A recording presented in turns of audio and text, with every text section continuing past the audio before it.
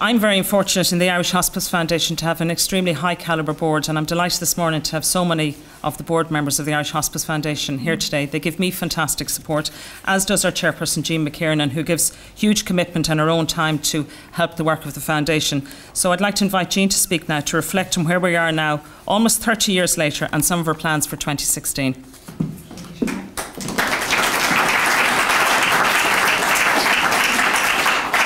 Good morning, everyone. On Taoiseach, ministers, senators, ladies and gentlemen, it is my great pleasure to welcome you to the launch of the 2016 campaign.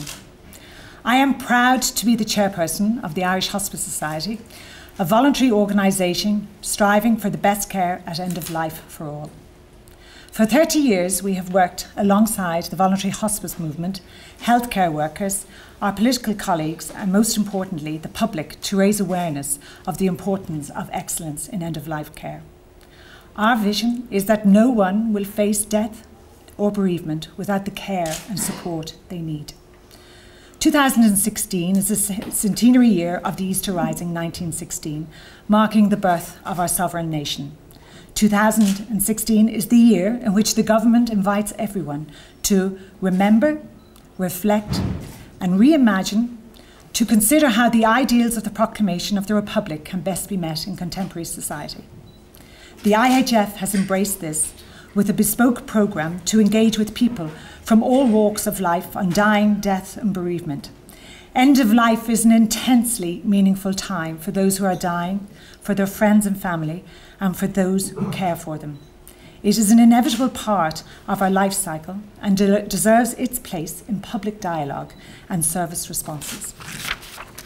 We are honoured to be supported in this work by An Taoiseach and Senator Mary-Louise O'Donnell, who has undertaken an in-depth look at how the state interacts with people facing death, dying and bereavement across all government departments to identify good practice and also where there is room for improvement.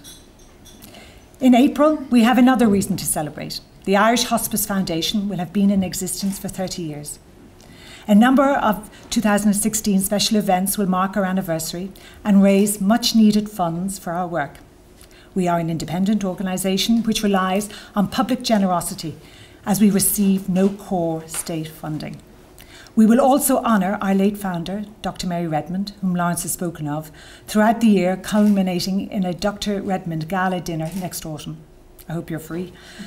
Over the last 100 years, through religious orders such as the Daughters of Charity, the modern hospice movement has evolved, bringing great comfort to many.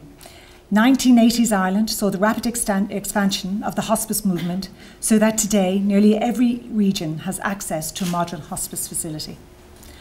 More attention and training is needed for the thousands of healthcare professionals who provide care at end of life, be they care assistants, GPs, community nurses, hospital staff or geriatric care staff. Our bereavement services are excellent in some areas and ad hoc elsewhere. Each year, approximately 29,000 people die, and we estimate that 10 people are profoundly affected by each death. As a result, there are 300,000 newly bereaved per annum.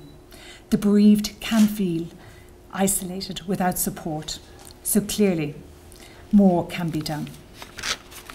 Death is a universal experience, and most of the care, comfort and suffering happens outside of health services, in our homes and communities. From our work in bereavement, Think Ahead and our public events such as the Forum on End of Life in Ireland, we know that there is a hunger to talk, to share experiences and develop better responses to dying, death and bereavement.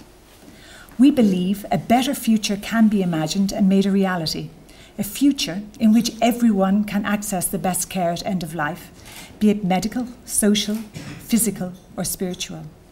The hospice approach to care becomes the norm in all health settings, with access for all regardless of age, diagnosis or location.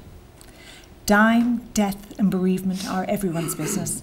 We feel the future is about giving dying, death and bereavement back to the public, to encourage more open dialogue and awareness of what can be done by each and every one of us to make it a less painful and isolating experience. In some ways, we are returning to the spirit of the past, where communities come together to support the bereaved.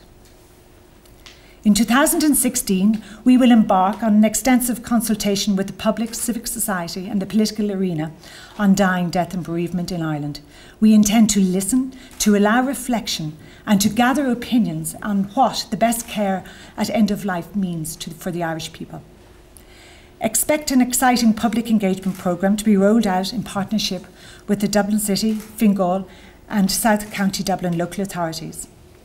These will include public death cafe conversations, engagement with civic and NGO organisations, including our bereavement work and our Think Ahead programme, a programme of civic and artistic engagement with libraries, a programme of engagement with our politicians and state agencies arising from the work of Senator Mary-Louise O'Donnell, an ambitious fundraising programme with our corporate partners and a range of exciting events.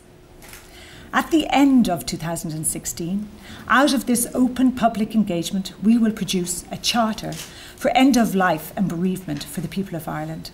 This will capture what the best care at end of life looks like in Ireland in 2016. Together, let's embrace the 3 R's: remember, reflect and reimagine to lead a national conversation of death, dying and bereavement. It is everyone's business. Thank you.